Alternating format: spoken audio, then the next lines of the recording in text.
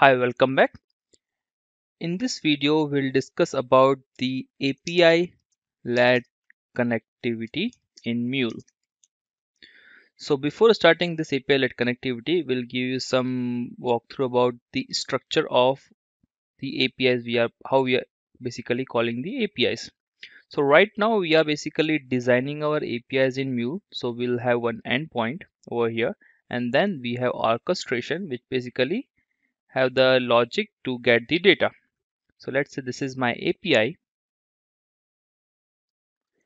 and I have one system over here. Let's say this is my database system, and we are creating API to call the database system and to fetch the database from data basically from the database system. Now, who will call those APIs? So let's say you are basically creating an API for the front end. Let's say there is an order API which will from the front end will click on the order and which gives us the order status from the database. So we'll have one user over here, or you can see the front end or user. This user basically calls this API, and this API will call the database, and after fetching the database detail, data will send response to this API, and this API will send response to the user or the front end. So this is one process we are following currently. So now we'll discuss about the API-led connectivity, how this basically works. So let's take a scenario where we have three systems. One system we have SAP system. Inside this we have all the inventory details. So we are basically considering one order. Let's say we are considering the Amazon system. Okay, so we have an inventory details inside this SAP system, and then we have one more system for the user. So let's say this system is SFDC, that is Salesforce, which is used to insert, or you can say the retrieve data for the customer endpoint. So we have customer data inside this. Then we have third system, you can say, let's say the database system. Inside this database system, we have order details of that particular orders. Okay, so we have these three systems right now. One is Salesforce, one is database, and another is SAP. SAP contains the inventory detail.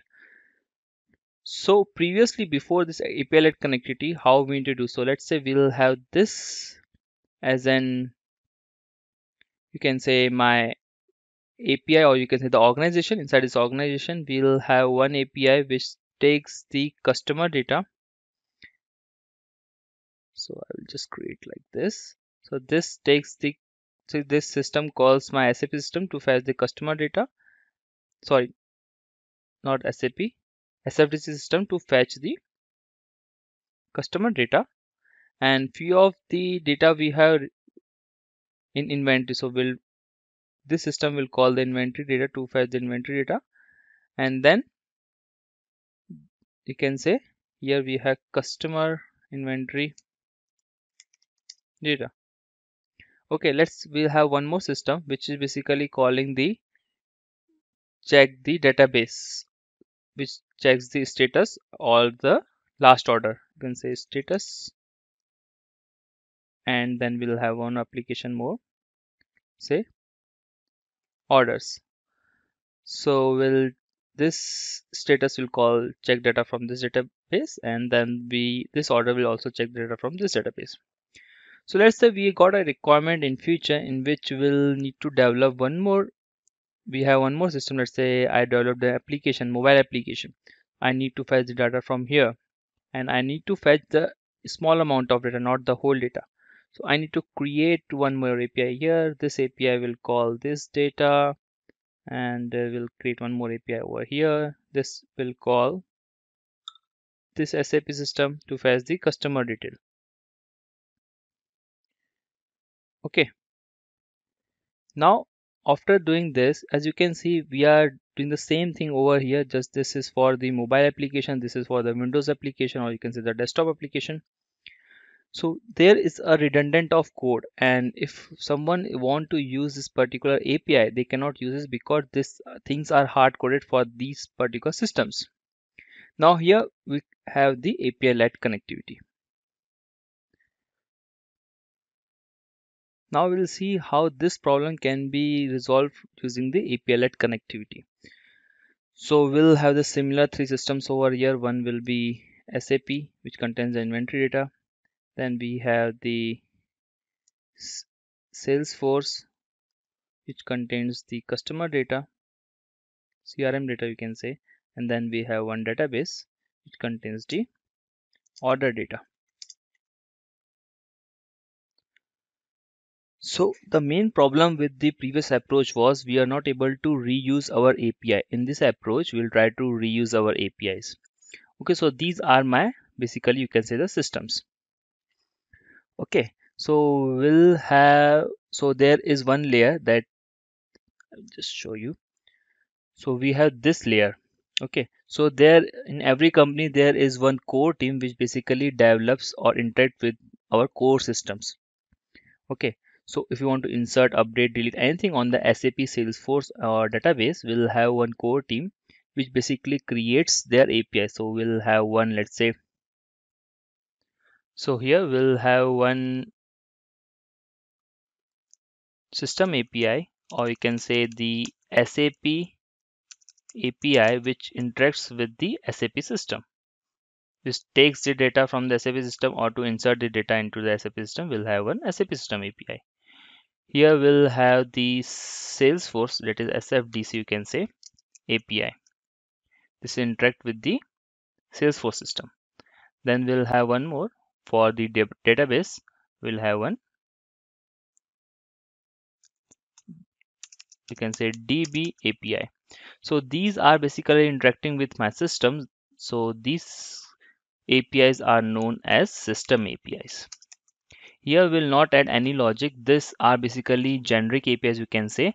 Any inside our organization, any business unit can use this. So let's say we have business unit for called the customer business unit. So they can use this data from the SFDP and SFDC and SAP APIs. We'll have some, let's say some analytics team who wants to get the order status. They can use basically this DB API to interact with the database. Okay, so here we'll have only the interaction with the third party, that is our systems. Okay, then we'll have one more layer over here, and this layer basically will have few more APIs. Let's say I want to interact with the Salesforce and SAP system. So for that we'll have the aggregate data, aggregate aggregate customer information info. So what I will do, I will not directly call the Salesforce and SAP. I will call this SAP API, and I will call this Salesforce API to get the data from the SAP and Salesforce system simultaneously. Okay, so we got this. So these are the aggregate customer info API.